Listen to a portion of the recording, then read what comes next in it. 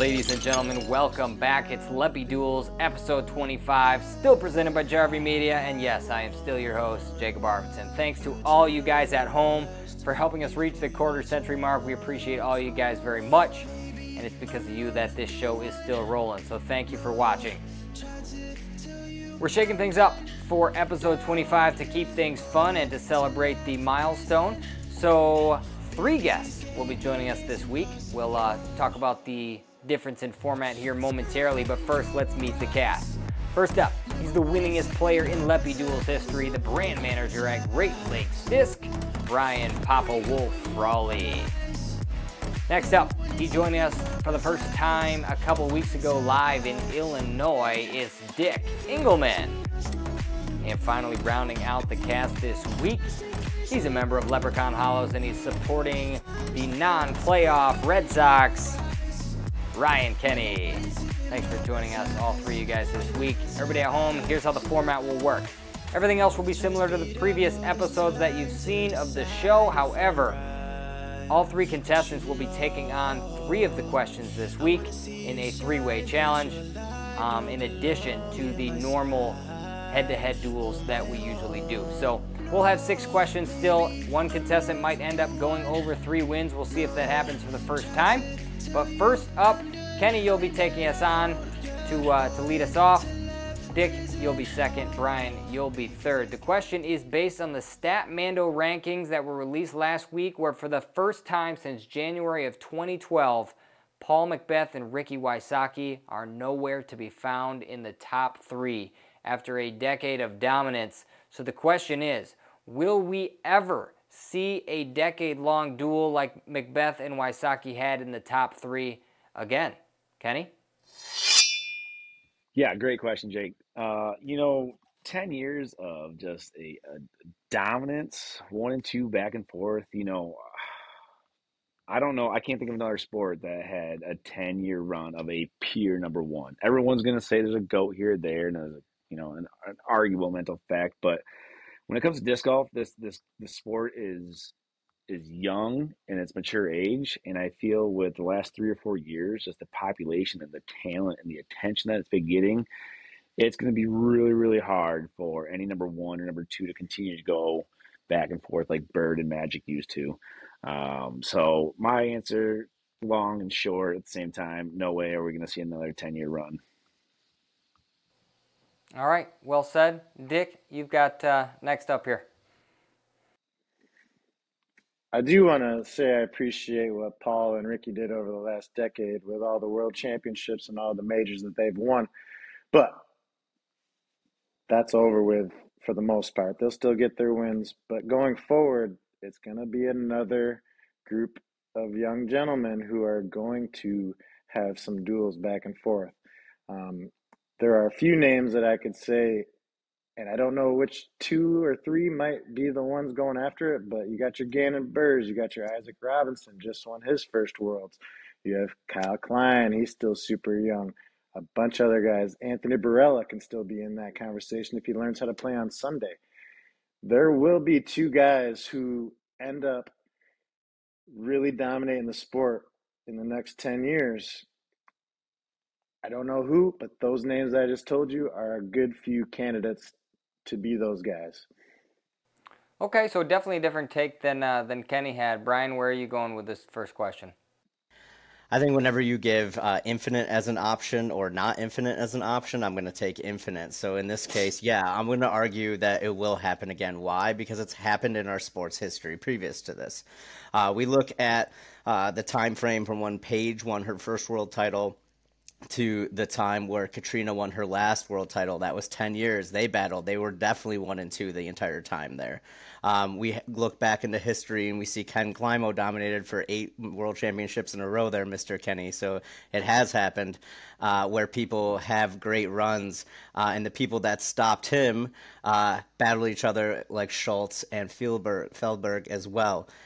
Will we see this in the future? Yes, it's just a statistical improbability. Now, if you put the odd time frame of 10 years on it, yeah, I think we will see it within the next 10 years. Our sport is getting better athletes, and more athletes are attracted to the sport. We're going to see top-tier battles with top-tier people. We might not even have met them yet. Okay, Kenny, you got a chance to hear the other two. Go ahead and respond to them and defend your point a little bit. Great points, Richard. I love the names that you threw out there. To Mr. Frawley's point, though, KC winning those 8 in a row, there was what, a total of 6,000 players. How many of those are professional? We've got 279,000 MA2 numbers, not MA2 numbers. I'm sorry, just PDGA numbers. Statistical improbability, absolutely. It ain't going to repeat 10 years and twice. I would be surprised if we see a 3-year stretch. All right, Dick. The cream rises to the top.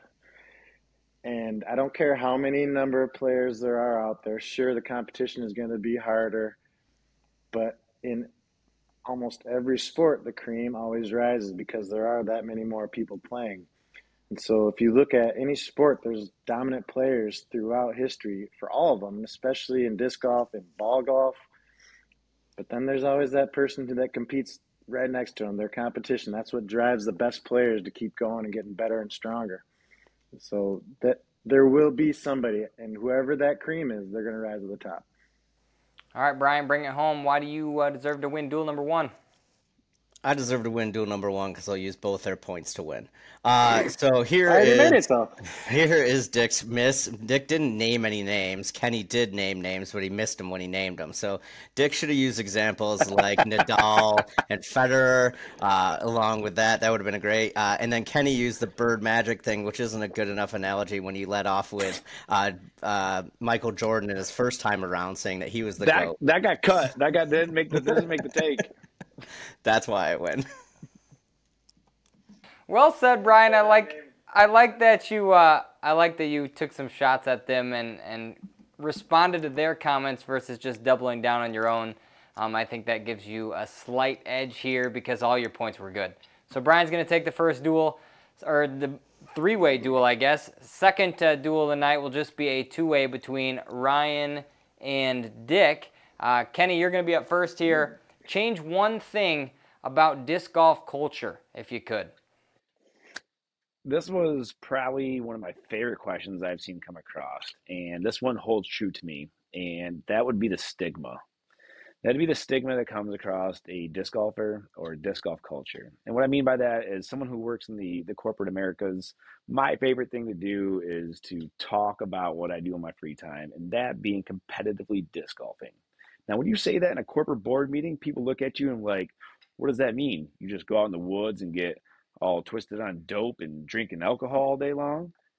So I want to change the culture of it, and I think that's coming from what we're seeing today with the younger generation, the attention that is coming with the fact that it is more of an athletic sport, in my opinion, than pickleball.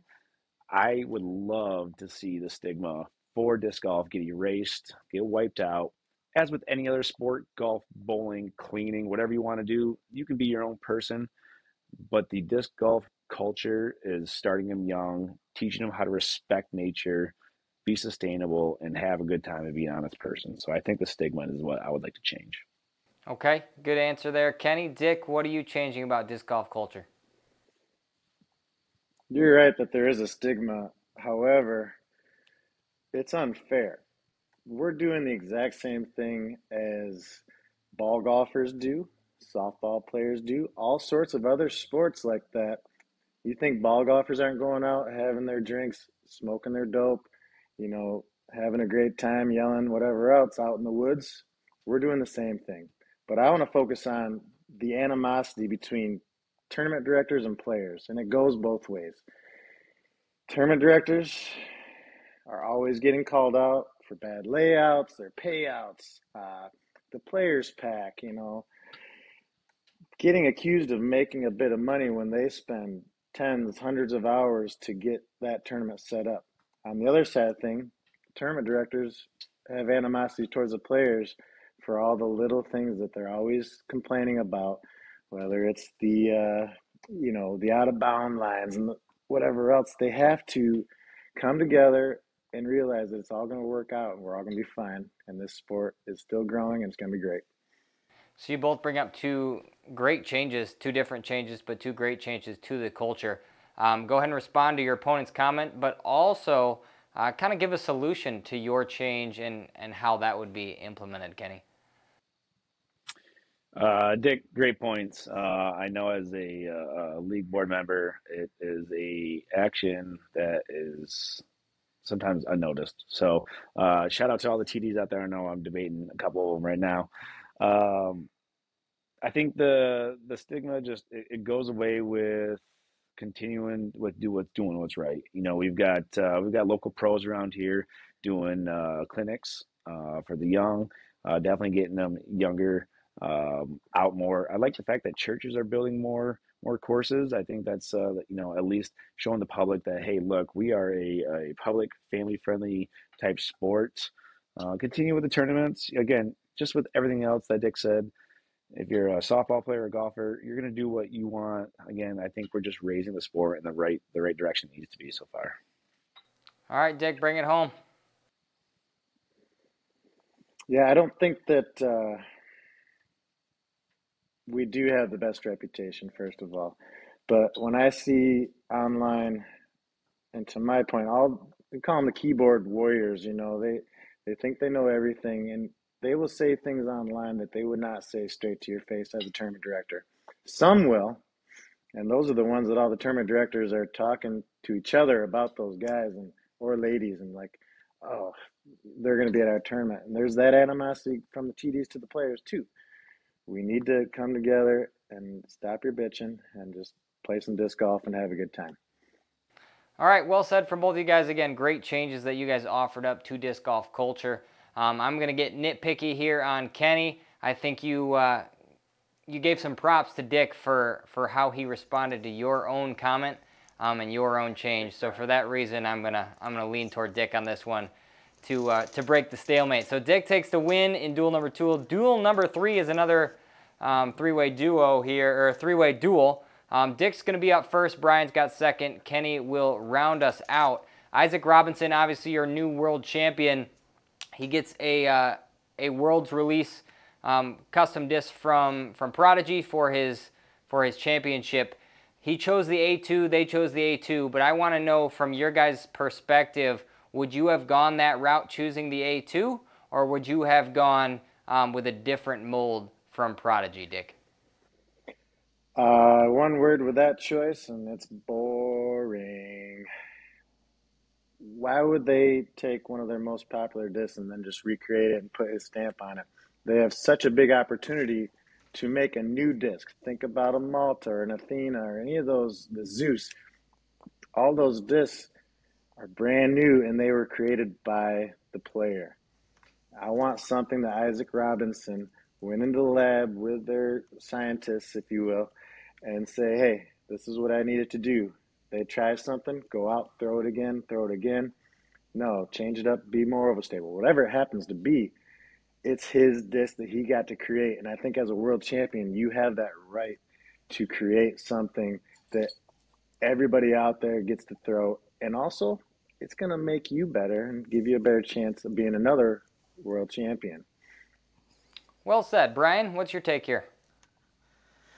Listen, from the sales perspective, an A2 is a fine disc. Like everybody can use an approach disc. Like it's an easy sale disc, but it's not a home run. It's a bloop double in the late August. You know, it's nothing special.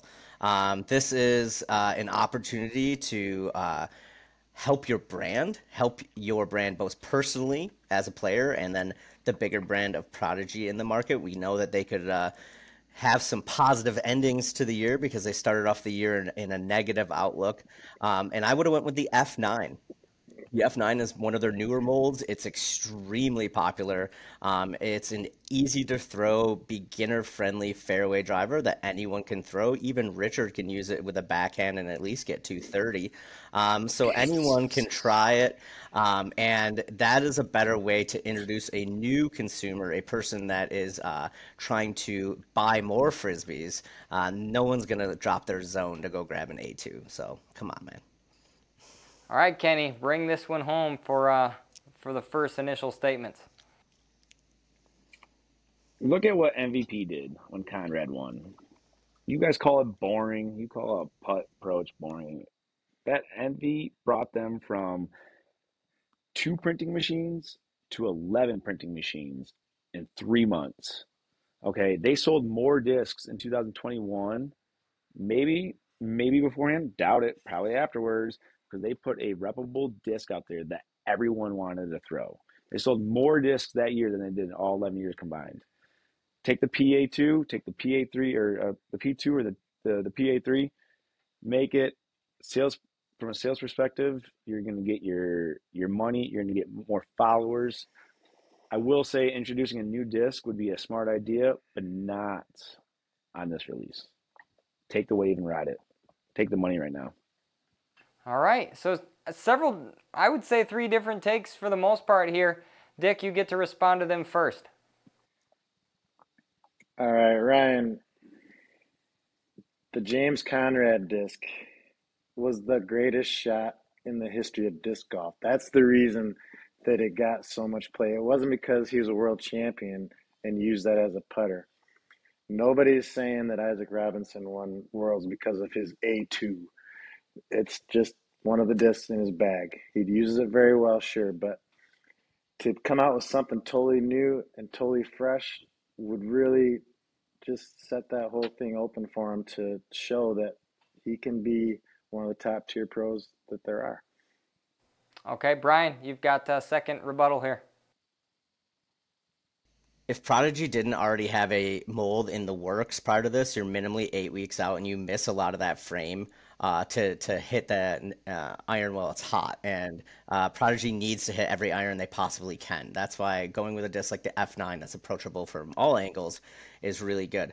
And then the problem with the James Conrad putter thing is he threw an Envy, but then he made a Nomad. They're 2 different things, and it actually split their sales. And ask a lot of those basement dweller retailers how many Envies and Nomads they still have in their basement after that happened. So I don't think that was the best plan. Easy to use fairway. People are less likely to drop a putter, more likely to add a new fairway. Okay, Kenny, bring it home. They took some shots at you there. Yeah, great point. To Dick and Brian, both your points. You can't drop a new disc and you can't drop an F9 because they're not in his bag. You go back to his April 23 version of In the Bag, Isaac Robinson runs through. He's got 2 P2s, 2 PA2s, and then 2 PA3s, and he throws them both, and you can watch him through the entire world's round. He bends corners with it. No one out here is going to throw a 440 like you said, or you could throw the F9 at 230, but I still think you're going to get a better business decision taking the PA3 or the P2, PA2. Okay, so Kenny's saying go strictly to the putting putters. Dick's saying make a full mold, new mold. Brian is saying let's go with the F9. Nobody's defending the A2 decision, which is interesting. I thought one of you might take that route, but regardless, here we are. So this one's tough. This one's up in the air. I thought, Dick, I think I would like to side with your point because I think it sounds the most reasonable. However, like Brian pointed out, you would have to have that already in the works or this is going to get kicked too far down the road in production before it gets released, and it's not going to have as much hype around it. So for that reason, I think I am going to lead toward Kenny on this one. The putter is an interesting take versus the F9, but I think the key point that you made was what is in Isaac's bag, and that one drove it home. So Kenny takes the win here. We're all tied up, 1 win apiece. I mean, I'll take sympathy points all day, baby. That's a layup. We're all tied up, 1 win apiece. Brian versus Dick here in duel number 4. Brian, you're up first. You guys are talking about sudden death playoffs after the Canadian Open, or the whatever it was called, Discmania Open up in Canada, this past weekend with Eagle and Isaac. Do sudden death playoffs need a minimum number of holes in the playoff loop, Brian? It should 100% be tournament director's discretion. We need to empower RTDs to be able to make these rules that fits the course the best, fits the level of sanctioning the best, and fits the tier of player the best. Those are 3 things you have to take into consideration. One of the things that I drew inspiration from is looking at our beloved PGA rules and how they decide different events. For many events, it is a minimum 3 holes, meaning It's 3 holes they have to play, and then they'll take an aggregate score. For something like the U.S. Open, they have to play the entire 18-hole course again the following day if there is a tie. And wouldn't that be good if we could change one of the PDGA rules to allow us to move on to Monday? And yes, there's travel and all these things. We are in a baby infinite stage of the sport. I get it. Blah, blah, blah, blah, blah. Which moves back to the point. Let the tournament director pick what's best for that course. Maybe a 1-hole playoff is great for your MA3 on the weekend. Maybe a 4-hole aggregate is great for your Pro State Championship. All right, Dick? Well, I think you just said one of your points is we are still in the stages where there is the travel situation. They need to get to the next course, the next weekend, to get there and practice. We need to get this done on Sunday night. And I say we start from hole 1 and go from there. Most courses end on 18, obviously, and hole 1 will be pretty close to where hole 18. And so I'm thinking about the fans and how they can get there. I look back at when James Conrad hit his shot against Paul McBeth at Worlds. How long did it take for them to even get all the fans and everybody up there? They had to walk back a couple holes to the Signature Island hole, and they let one hole decide the whole thing. Just start from 1. It's uniform. You don't have tournament discretion. It's about the rules as you have them. Okay, Brian, respond to Dick and defend your own point. Yes, it is about the rules, but as the question stated, it's challenging the rule. Should we challenge the rule? Yes, we should challenge the rule. We need to make it course specific. We need to make it more entertaining. Like, we don't need a 5-hole playoff, in MA2, but we might need a couple hole aggregate for a pro level event. I think it's a shame. We might have gotten robbed of great golf.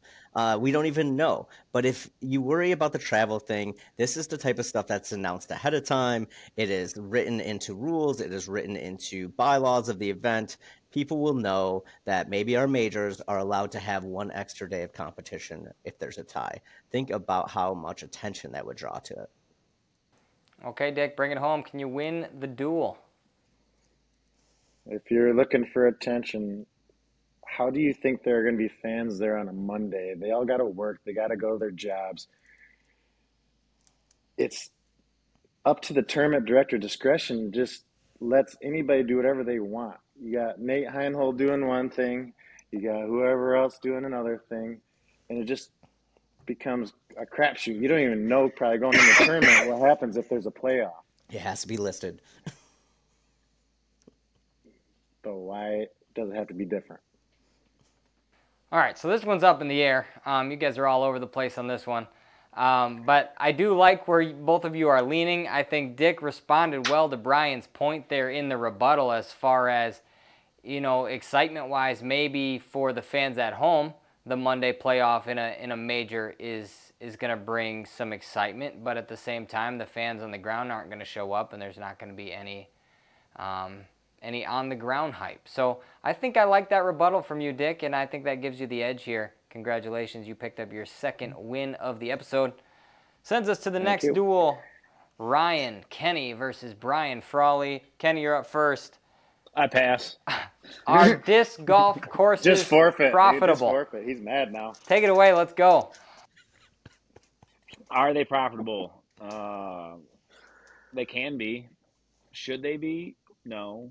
Could they be? Yes. Are there some out there that are? Absolutely. Are those a lot of fun to play? You bet. I look at it this way, much like you would a golf ball course. Do I want strollers and bicycles rolling around while I'm trying to throw up my upshot or tee off on the tee box or hit a birdie?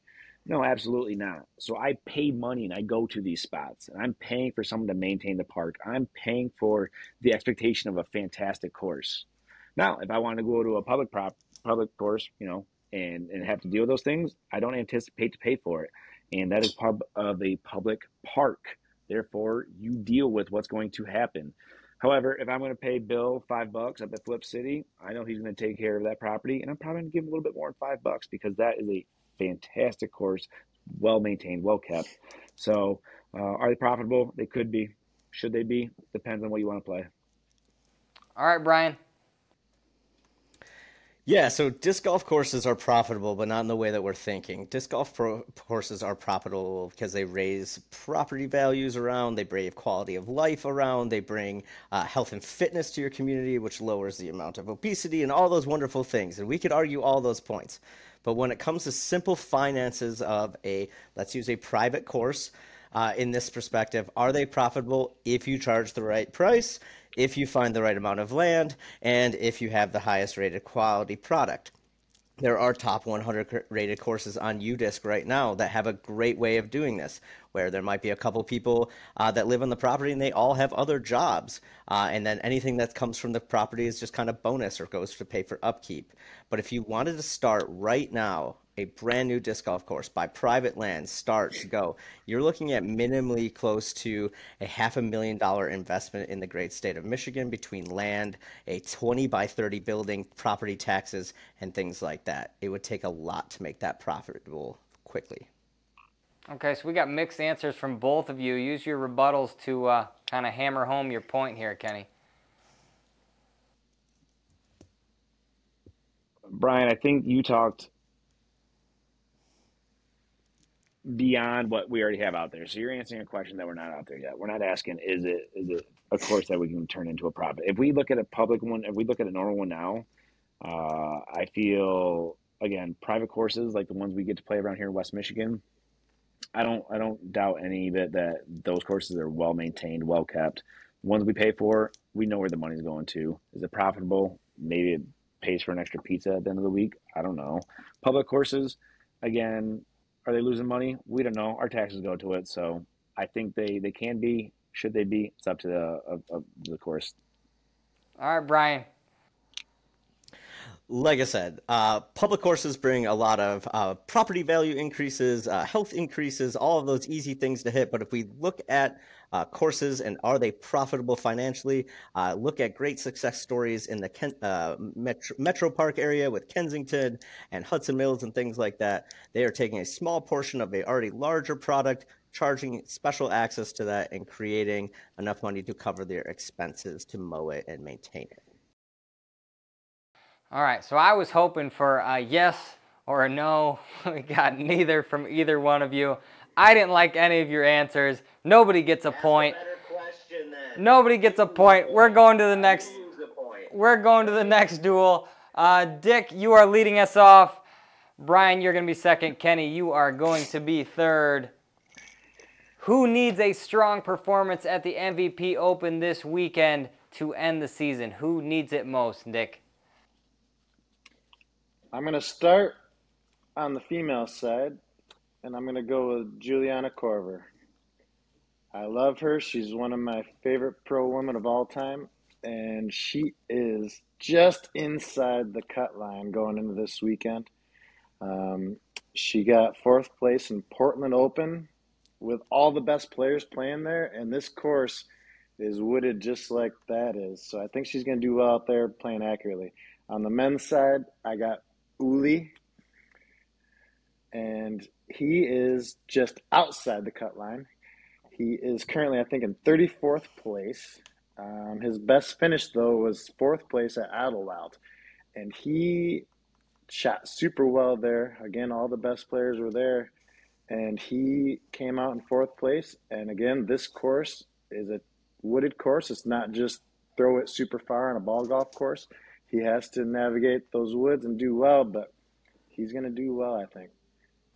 Okay. Brian? I'm going to go a different route here and not name a person. I'm going to name a product, and I'm going to name a company, specifically what we want to see or what I think we need to see, and what we hope to see is Discraft do well.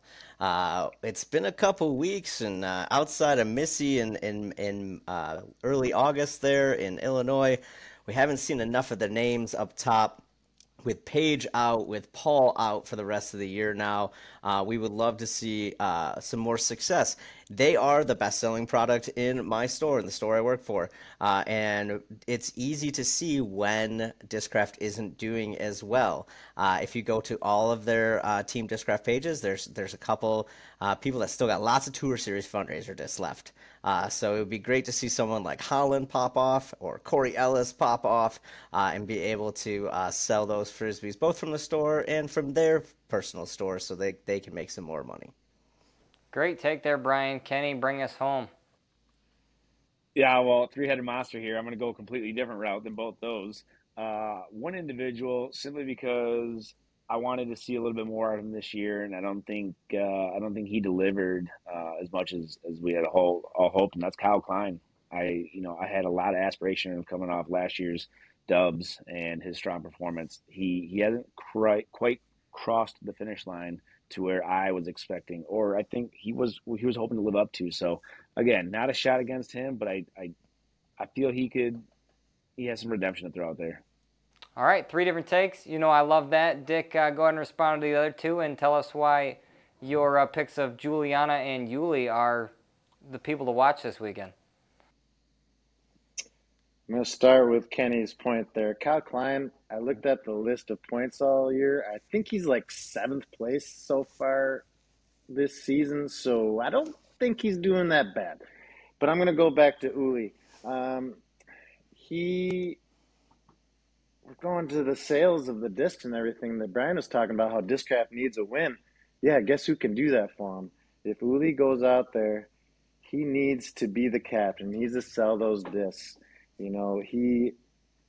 looked it up earlier. He averages being 45th place in all the tournaments that he played this year on the Pro Tour. 45th place as the captain of Discraft. Do better, or else your legacy might not turn out so great. All right. Strong words from Dick. Brian? Listen, that's not why Yuli was brought in to be the team captain. His legacy is already cemented. But yeah, it's always great when his stuff can sell because they put his name on probably the 4th or 5th most product behind the other Paul, Paige, Missy, and Brody. That being said, though, holy cow, Ryan Kenny, I've never heard such a wrong statement. Kyle Klein finished top 6 9 times already this year, won once, and had a 4 or 5 week injury streak as well in there. So he went up this year in his UDisc rating and his Statmando rating, and his PDGA rating. So I'm just perplexed by that statement. But thank you for that, and have a blessed rest of your day. Yeah. All right, Kenny, you get to finish this out here after they took some shots at you. Hey, I'm happy to be here. I just hope everybody had a good time tonight. So, you know what? If you need to throw punches, I'll take them. Don't worry. No, it's probably always coming with the stats. Dick, always good to argue with you. Jacob, thanks for having me. You wanted a hot take, I gave you one. So you're not even going to defend anymore? I still think he could have done better. Look at his missed putts. That you just could see he was defeated. Like I don't know. I think he expected more out of himself too. So, but then again, he's probably one of the more local players I follow just as close. So, yeah, that's why I was a little bit more invested in that answer. All right, Kenny, I do love the answer. I think your expectations and maybe Kyle's expectations fell a little bit short, but regardless, I think it's hard to argue that Kyle isn't having a solid season overall, especially with the 1 Pro Tour win. So, can't give you the win here. Dick, I thought you maybe sucked up to Brian's point a little bit too much after he went outside the box to answer the question. Brian's going to win this duel.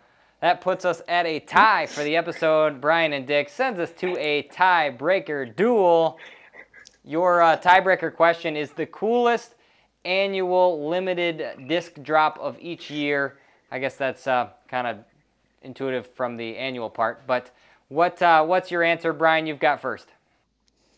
I would say the most sought-after one over the last handful of years was obviously the Sexton Firebirds. That's like the biggest. That's the thing that people go after. It's not the coolest, though. And I have to admit, it's not a Discraft disc either, because there'll be a new annual release.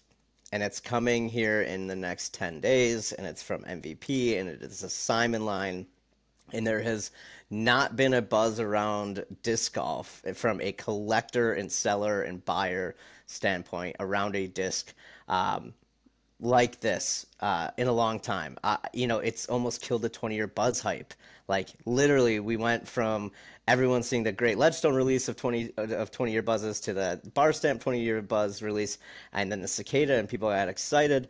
But it's going to be when Simon releases a disc every year from now on. That's going to be the annual thing. As he adds to his line, as he adds to his molds each year, that will be the one that people go after the most. He's got the best personality for it. All right, Dick, what's your choice here? He already gave me my choice. It's the Sexton Firebird. Every single year, it is the most sought after, the coolest looking. It's got a great logo on it, and there's a reason it is the most expensive disc out there on average. I'm sure the Simon line will be cool, but it will not come close to the sales that the Sexton Firebird will get every single February. It's a Firebird. Until it's dethroned, it's going to be the Firebird. All right, so we've got the Sexton Firebird versus whatever disc Simon is dropping annually in the Simon line. Brian, you're up first to respond. It is still definitely Simon. There was 2022s on our shelves for way too long at the store. If you look at things like the Mindbender that is dropped every year from Simon, or if you looked at his special Doombirds that were dropped once a year, those things sold out faster over the last 3 or 4 years than the Sexton Firebirds. It's the new wave of COVID and on players. Simon is a much bigger name. They followed him from one brand to another, and he is a more important name to our sport. That's why the MSRP of these new Simon line discs is $50, and the MSRP of a Firebird is $29.99. Math there, Richard. Dick, he's taking shots at you. Can you win the episode? Simon couldn't even carry the most discs sold at Discmania. That was the Cloudbreaker by Eagle. He then goes to a much smaller company. Sure, they're going to sell a lot of discs for him, but with Innova behind him, that Firebird is going to be straight fire, and it's going to sell more. I'd put $1 on it. Firebird. Yep. Dick's betting $1, Brian. I hope you take him up on that because I think the Simon line is going to beat it out. However, the question was, what is the coolest annual limited disc drop every year? I think you both answered it fine, but I'm going to lean to the Simon line. I was just fluffing the answer there. Brian wins the episode. Congratulations. What do you got for us? Richard, we do know what the disc is going to be. I held it in my hand today. It's very obvious what the disc is going to be. It's got a name and everything. Thank you. More importantly, though, thanks for the win. Got to give Kenny a big shout out for coming on here and bringing the comedy this week. Jacob, thanks for the three-way. It's always fun to have that. But I want to give a shout out to two people who don't disc golf but watch the show every week, and it's my neighbors. So what's up, Ryan? What's up, Jenna? They live that way, and they watch the show every week. They're Leppy Duels' biggest fans, but they have never even disc golfed in the last 20 years. Thank you, Brian. See, they could get that PA3. They could get that PA3. Isaac Robinson drop, dude. Thanks for that shout out, Brian. Ryan and Jenna, thanks for watching the show. We appreciate you guys, even though you're not disc golfers yourself, so we love to hear that. Thanks for supporting the show. Obviously, Ryan Kenny, Brian Frawley, Dick Engelman, thanks for being a part of this three-way duel episode this week. Everybody at home, enjoy the MVP Open, and we will see you all next week. Thanks for watching.